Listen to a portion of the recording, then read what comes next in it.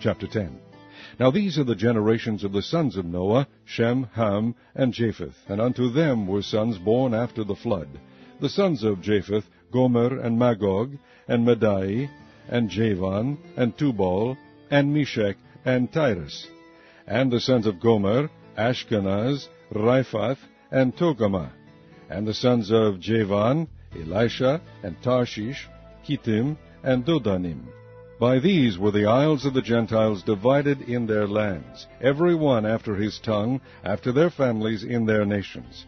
And the sons of Ham, Cush, and Mizraim, and Phut, and Canaan. And the sons of Cush, Seba, and Havilah, Sabta, and Raamah, and Sabteka. And the sons of Raamah, Sheba, and Dedan.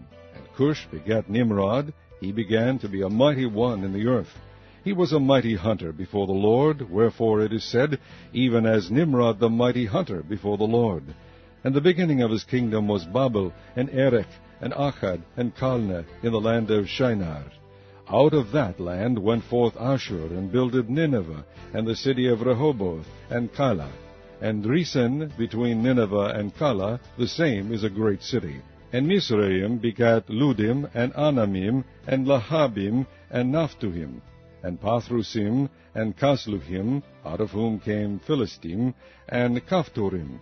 And Canaan begat Sidon, his firstborn, and Heth, and the Jebusite, and the Amorite, and the Girgasite, and the Hivite, and the Archite, and the Sinite, and the Arvadite, and the Zemarite, and the Hamathite. And afterward were the families of the Canaanites spread abroad. And the border of the Canaanites was from Sidon, as thou comest to Gerar, unto Gaza, as thou goest unto Sodom, and Gomorrah, and Admah, and Zeboim, even unto Lasha.